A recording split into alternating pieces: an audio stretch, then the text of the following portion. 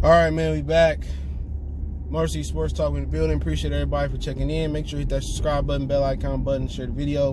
And yeah, we're gonna talk about what's going on in camp. DeAndre Swift and Marvin Hall got injured yesterday, and Jeff Okudah starting to bounce back. So let's talk about it. Hit that subscribe button, bell icon button, share the video once again. Don't forget, check out our Detroit Lions Talk playlist for more videos like this. And yeah, man, it's been quite a few Lions that's been injured, and that's expected to be banged up during training camp, especially when you ain't had no OTAs or no mini camps or nothing like that. It's expected, you know, when you get to banging around, you're going to have those little stingers and minor injuries. So it seems like right now we avoided the major injuries right now, but we still waiting on what will happen with Marvin Hall, because he left practice and didn't return. But we'll talk about those ramifications if he gone. Also, Agnew ended up injuring himself. But yeah, it's expected before you go through these injuries. You put the pads on. Everybody can stay in the best shape as they want to stay in, right? You could be in tip-top shape, running and all that, but it's really no simulation for, you know, real-time, real-speed sports.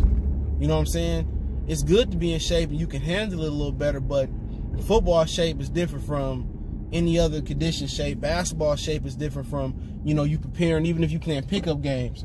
You can't really simulate the high intensity or the high action of a real basketball or football game. So it's going to be even more injuries once the season starts without preseason, you know, because you're doing reels, changing lanes, you're going against a real opponent. So it's going to be tough. It's going to be tough. But yeah, Okudah had a really good day yesterday.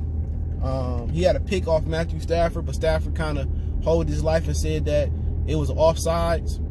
So the pick he got was because somebody was offsides. All right, it was a free play, but he broke up some passes on Marvin Jones, so he's starting to get it. And the more and more they play in training camp, you know, the better he gonna get. So he was running with the ones yesterday because Desmond Trufant was out, probably just some minor maintenance, minor dings and dangs that he got, but you know, that's what you want to hear. He ain't just getting toasted. He learning. He clean up his technique. He's saying that Marvin helping him. He's saying that Chase Daniels helping him. You know what I'm saying? He's saying all these people giving him insight. So that's good when you can get a quarterback's insight on things and then receiver insight on things. This is what he need. You know what I'm saying? It's good to see his confidence ain't wavered, you know, that quick. If his confidence got down, he wouldn't have went out there and even got a pass breakup yesterday. He would be burnt toast. So that's kind of what you want to hear, but it doesn't mean that he gonna be smooth sailing from here. It's gonna be days where it's up and down like road out road. That's just what it is. He might get in the first game and start and get baptized. So did Patrick Peterson versus, you know, Steve Smith Sr. and Cam Newton. It happens. And the Pistons, the Lions, excuse me, was trying to be in a position where they win now. But to be honest, you know, they just kind of make the same mistake the Pistons did last year. You know, the Pistons, you know, they drafted Diambo for the future. And they end up playing him at some point because of the injuries, but for a team that was trying to win now, you can't tiptoe the line. Even for the Lions, you can't tiptoe the line. Either you win if you waiting for the future, or you trying to go all in and win now. And with your 12-year quarterback Matthew Stafford, a cornerback is not gonna help him win now. Maybe in week 8, 9, 10, he started to get it, but you know, they did what they thought was best. They took the best player on the board, and if they don't ball out this year and they don't win this year, or in the near future, somebody else going to benefit from Jeff Okudah's performances. So, I mean, it's good to see him in there and doing some good things. I think Marvin Jones got banged up too. So I think he got injured as well. Don't quote me on that one, but it's good to see him out there defending and doing what he do, Jeff Okudah. But it's a learning process. But he going to benefit this year from having 3 awesome receivers. But yeah, DeAndre Swift got banged up. Let's switch lanes there. He got banged up today or yesterday. I think it was the first blocking drill they did or whatever, and he left the field, and he did return, but he didn't do full activities. Okay, he didn't do full activities. So right now he already kind of banged up and Kerryon Johnson also got injured not too long, a couple days ago as well. Bo Scarborough got banged up as well. He didn't practice yesterday. So the Williams kid they got from the Indianapolis Colts, he's been doing really, really well. So, you know, at the end of the day, we kind of started to see that the backfield kind of banged up early. But I really wouldn't worry about it right now. That's just going to give Huntley and Ty and the Williams guy from Indianapolis some more time to get these reps, right? And we really can see. We know Scarborough, what he brings to the table. We know what Kerryon brings to the table. And we pretty much got an idea what DeAndre Swift brings to the table. But really, it's just a battle for that fourth running back position. Is Swift going to get it? Not Swift. If Ty going to get it, is Huntley going to get it? Is Williams going to get it? When they brought West Hill back, is he going to get it? So it just really boiled down to, you know, what's going to be happening from, you know, between them battling. But, you know, at the end of the day, as long as we don't have a big catastrophic injury, I'm cool with it. But DeAndre Swift is probably going to be utilized like Christian McCaffrey and Alvin Kamara. They doing some things out the backfield, and that's kind of keeps hope alive that Darrell Breville is going to evolve his offense. His offense is old school West Coast, and you know right now he can get more out of Swift and more out of Johnson if he used them in the passing game.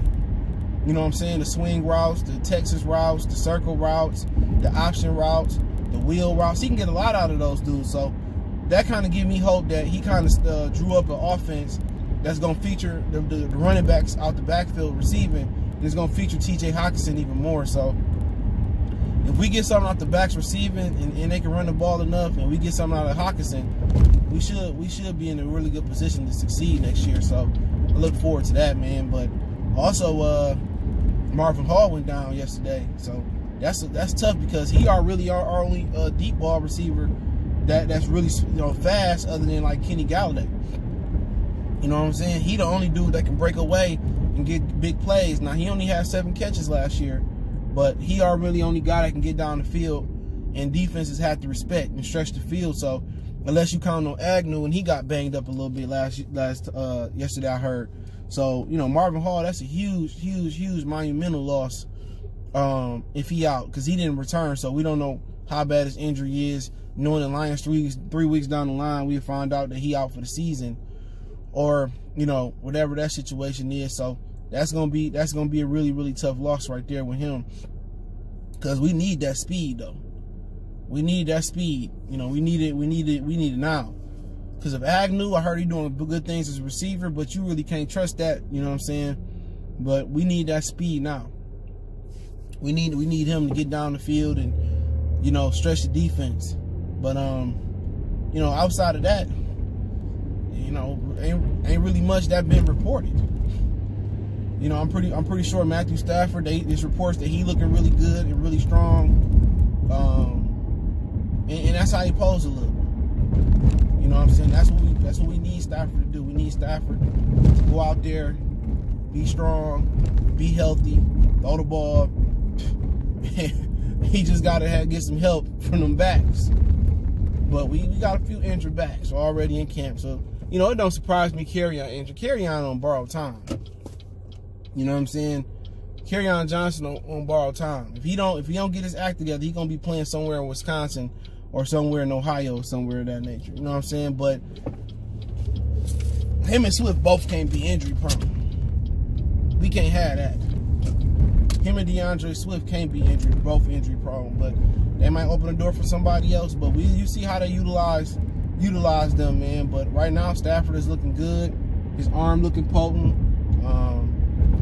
And that's pretty much, you know, that's pretty much what we need. So, other than that, man, I think Agnew got injured yesterday, but I don't think it was serious. If Hall go down and we can't get nothing out of Hall, Agnew gonna be huge. You know, if Agnew can step up and be an explosive receiver, then that's nice. But if not, we lose Agnew, or Agnew don't give us nothing, we don't have Hall, our offense just gonna be less dynamic in the games. Or if DeAndre Swift missing the games, we really gonna have no speed. And that's what happened when you only have a handful of guys that can break away speed-wise. We don't have a lot of the game breakers like, you know, Kansas City. You know, we don't have a lot of game breakers, man. And, You know, the little ones that we do got, all of them is injured right now. And that's going to be hard for Matthew Stafford, man. It's really down to Galladay. And Jones is getting slower. Amendola ain't never been a burner. And we don't have no burners at tight end neither. So, I mean, it is what it is.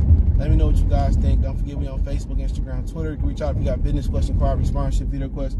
Keep sharing the videos. Want to make a donation to the channel? Cash App, PayPal in the description. Appreciate the love, support. Y'all know what the business is. One time for the one time, we gone.